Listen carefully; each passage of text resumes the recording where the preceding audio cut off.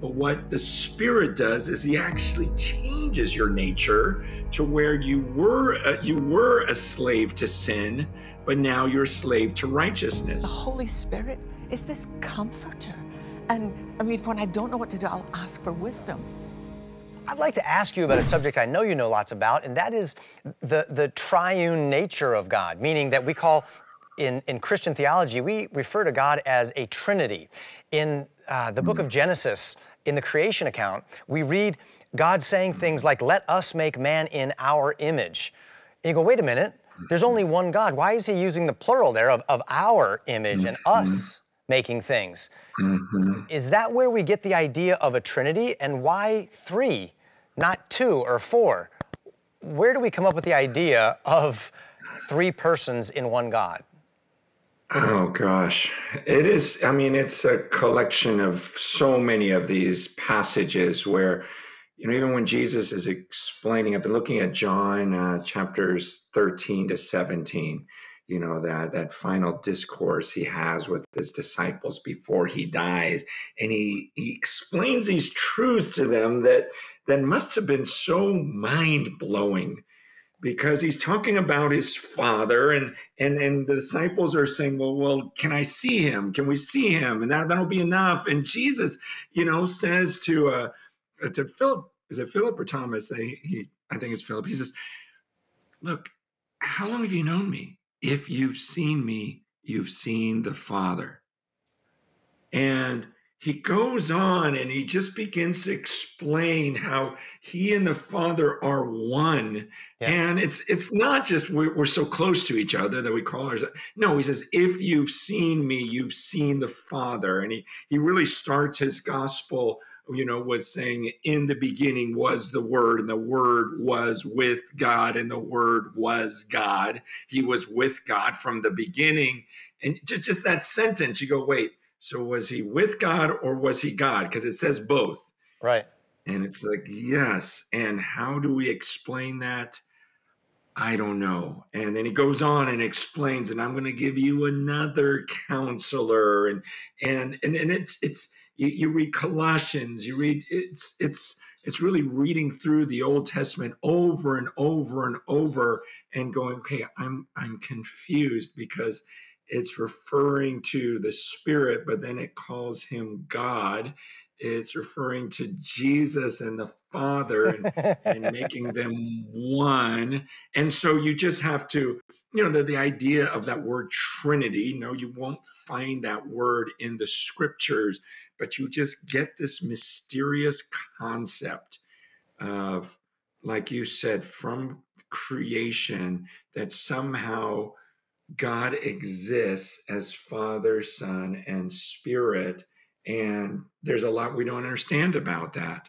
And is the Holy Spirit for unbelievers or for believers? And by that I mean, what is the role of the Holy Spirit in drawing an unbeliever to salvation, and what's his role in sanctifying the follower of Jesus? Yeah, he is for both, because he says in John 16:8, when he comes, he will convict the world of sin and righteousness and judgment. And that's when Jesus, right after he says, to your advantage, because when he comes, he's going to convict the world. So there's something, but the Holy Spirit dwells in us. And so there's something about, if we would walk in the power of the Spirit, and he is put on display through our unity, like the scripture says, when we can strive side by side, for the gospel, not afraid of anything. It's like the people will get convicted. They'll know of our salvation and of their destruction. That's the Spirit's job. But the Bible also says in Romans, he talks about the Spirit, when he enters into you, like he makes you a slave to what is right. So he changes who you are, in the sense of, I think of 2 Peter 2, when he talks about like a dog returning to its vomit, or a pig going back to the mud, because that's their nature. You can wash off a pig and it'll run back to the mud. But what the Spirit does is he actually changes your nature to where you were a slave to sin, but now you're a slave to righteousness. So once a spirit enters you, now you go and you get your feet a little muddy and you're like, I don't like this anymore. I'm not at peace because I'm not a pig. The spirit changed me and I don't like the mud. I'm a slave to what is right. Doesn't mean I'm not tempted in my old life, but once we start dabbling in it, and some of you know exactly what I'm talking about, there's no peace because you're going, this is not who I want to be. This is not who I want to be anymore. That's who I used to be. And I used to love it and crave it and be okay with it. But now the Spirit has entered into me and he's made me a slave to what is right. I have discovered, this is kind of funny, but being brought up as a Baptist, we loved Jesus, we loved the Father, and we weren't quite sure about the Holy Spirit. We knew he was part of the Trinity, and we were very grateful.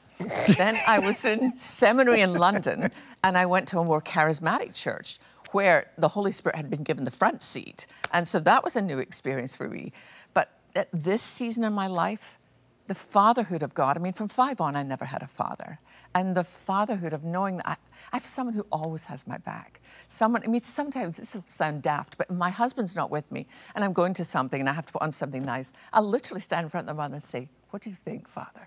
And I feel his smile on me. And Jesus, I love Jesus more now than I've ever done at any point in my life. I mean, what a Savior. But the Holy Spirit is this comforter.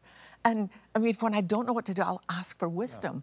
You know, I'm walking out of a coffee shop and I see a woman sitting on the side of the road and I'm like, what should I do? And sometimes I feel the Holy Spirit say, sit down and talk. And I've done that. And other times, no, just move.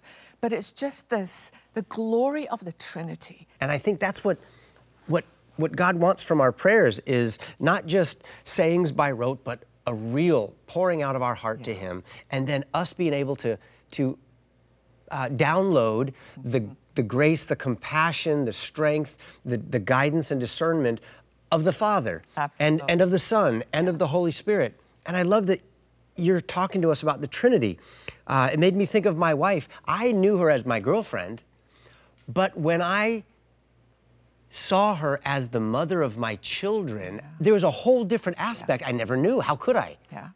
When I saw her that way, I thought, wow, there's so much more treasure here than I even understood. And if I understand the fatherhood of God, but I don't understand the Holy Spirit of God, then I'm missing out on something. So much. Sheila, sometimes we think of prayer as reciting a list of things that we're really hoping that God will do or at least consider, but you talk about prayer being a two-way conversation. How do I listen to someone when I can't hear a voice like I'm hearing yours right now? And sometimes I'll be honest, I've been down on my knees and saying, God, just send me a text. Here's my number. Just or just how do you have a two-way conversation when you feel like you're not hearing anything? One of the great ways that I start, and I've done this, I started it during the pandemic because I found myself kind of spiraling again during the pandemic with depression. And I read something by Athanasius, who wrote in the 4th century, and he said, whereas most of Scripture speaks to us, the Psalms speak for us. So every morning I read 3 Psalms out loud. I go out onto my balcony and I read 3 Psalms out loud because it's so good for my ears to hear what my eyes are reading. And you'll find, if you're sad, you'll find yourself in the Psalms. If you're rejoicing, you'll find yourself in the Psalms. And then just sit in the beauty of that and allow the Spirit to minister to your heart.